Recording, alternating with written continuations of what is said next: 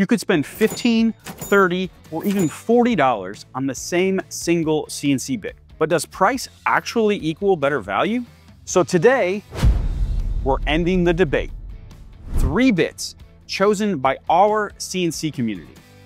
Each one will machine 150 of these CNC router bit holder trays. To ensure this is a true apples to apples comparison, each bit will be using the same G-code file, the same material, same work holding, same exact feeds and speeds on the same CNC, which is my Avid Pro 5x10, which got some new upgrades recently, including their new EX controller and the new control software.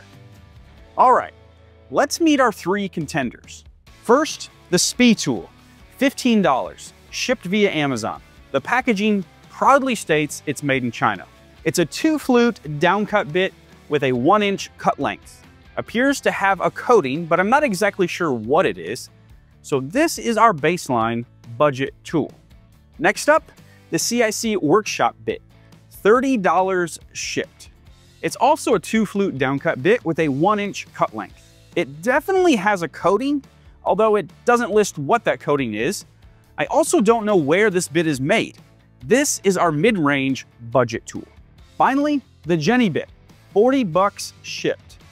1/4-inch 2-flute downcut bit with a 1-inch cut length, proudly made in America, and it says it has a ZRN coating. I know this bit is manufactured by Cadence Manufacturing in Arizona, but the question still remains. Does all of this mean it cuts cleaner, faster, and longer?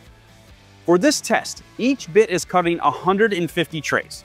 So at the start, SPI tool costs you 10 cents per tray. CIC Workshop is 20 cents per tray. Jenny bit is about 27 cents per tray. But here's the thing, that only matters if all 3 bits die at exactly 150 trays. If one of these lasts twice as long, suddenly the math changes completely. So keep those numbers in mind as we go through this test. So up first, SPI tool. Will the $15 bit survive this test? Let's see.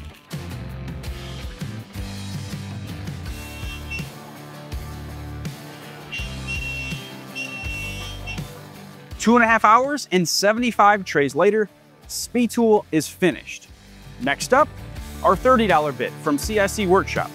Can the mid-range contender prove its worth?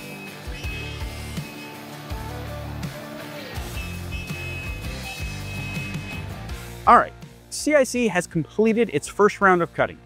75 trays done. It's time for the $40 Jenny bit. Does American made mean better performance?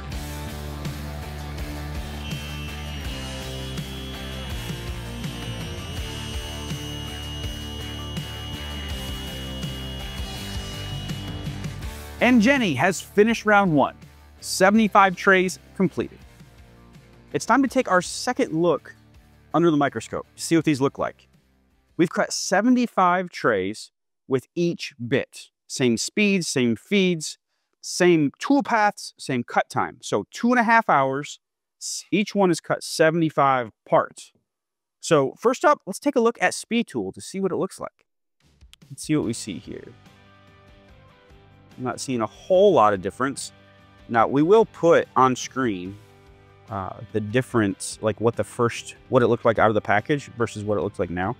But a good indication here is this changeover line right here. You see that? That's how deep we're cutting. So the flutes up here are unused. They have not been cut. They have not been cutting. And here is where they start to. So what we can see is the edge is starting to round. But overall, that's all I'm seeing. Next up, CIC Workshop. Let's see what this looks like underneath the microscope. All right, so you can visibly see that the coating is coming off. And again, we'll go up to this transition point. So up here, these flutes have not been cutting. These edges, again, haven't been cutting. And then when you move you can see exactly where the bit is, how deep we've been cutting. That is the transition right there of not used to used. All right. Next up, the Jenny bit. Let's see what Jenny looks like here. Okay, again, this one is coated. And if you're unfamiliar with coatings, coatings are put on bits to help with wear tolerance, to help with heat, and it just adds lubrication to the cut. And so they cut easier and longer. So you can see it just looks uniform here, the coating does. All right, so this is really hard to see, but I'll point it out here, the cut and uncut parts. So this is the unused cutting edge because of our depth of cut. And you can see a little bit of wear right here, right in this. This is the transition zone. And just so you know, all 450 of these trays are going to the Purple Heart Project. We're selling them to help veterans learn woodworking. More on that at the end of this video. Let's move on to the second round of testing.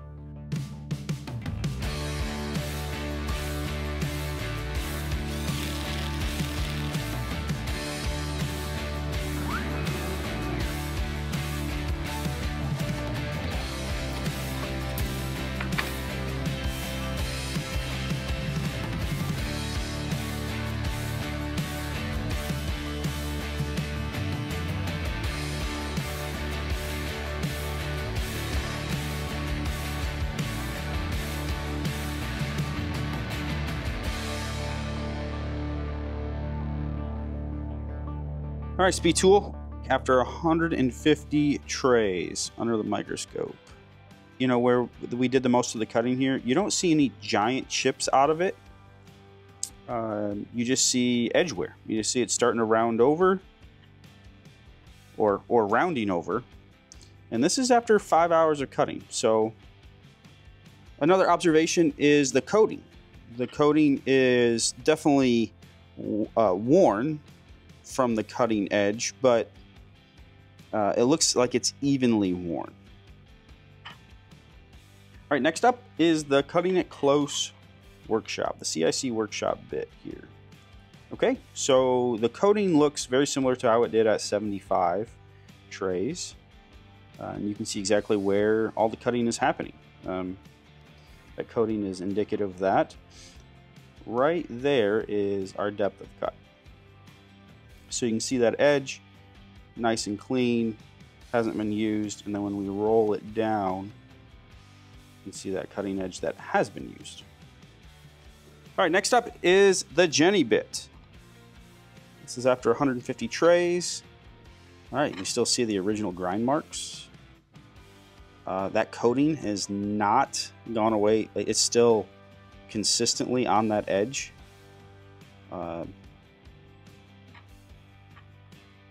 The uncut edge, the unused edge is very similar to our used edge. Like, you can't see the difference really of where we cut and where we didn't cut. If you're loving this kind of content and want to see more of it, let me know by hitting that like and subscribe button. Every like and every subscribe helps me keep making these tests for you. So, thank you. The speed tool. After 150 trays, this bit is showing some edge wear, coating breakdown, and the sound testing showed a 2 decibel increase.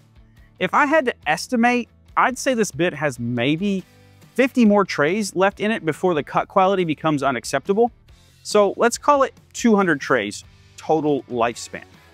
At 200 trays and $15, that's 7.5 cents per tray over its lifetime. CIC Workshop is in about the same shape. The cutting edge looks very similar to Speed Tool, but the coating is virtually gone, and it had a 1 decibel sound increase. If I had to estimate, I'd say this bit has another 50 trays left in it, so let's call this one a 200 tray lifespan At 200 trays and $30 shipped, that's about 15 cents per tray. But now let's look at Jenny. After 150 trays, this bit looks like it's just getting started. Zero sound change, minimal visible wear, the coating is pristine. Based on what I'm seeing, I'd bet this bit could handle 800, maybe 1,000 trays before showing the kind of wear we've seen on SpeedTool and CIC right now. Let's be conservative and say 800 trays. At $40 shipped, that's 5 cents per tray. All right, something I wanted to show you real quick is we just went through and got these cleaned up just with a little bit of sandpaper, not a lot of cleanup, wasn't necessary.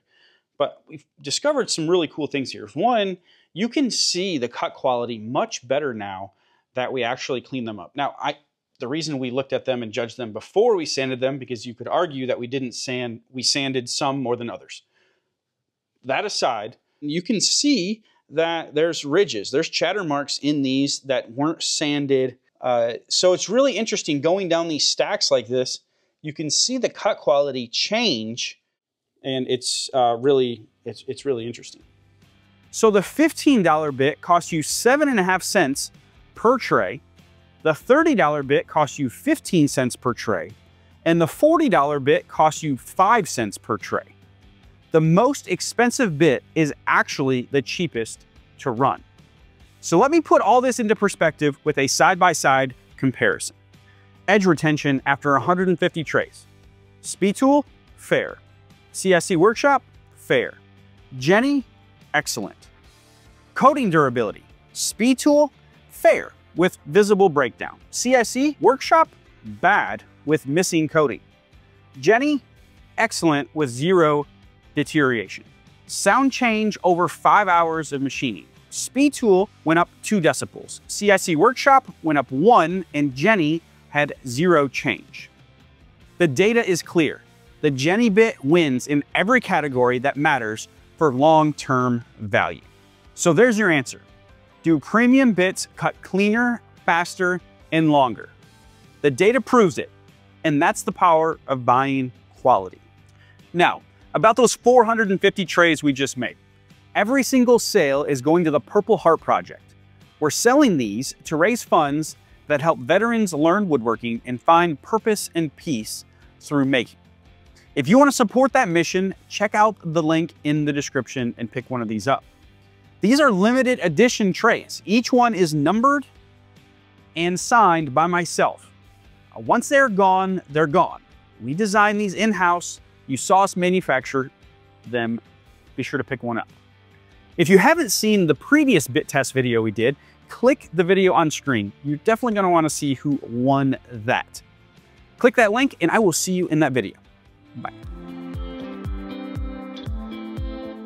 The next 3 data points are going to change how you buy router bits forever. That seems over the top. That's okay.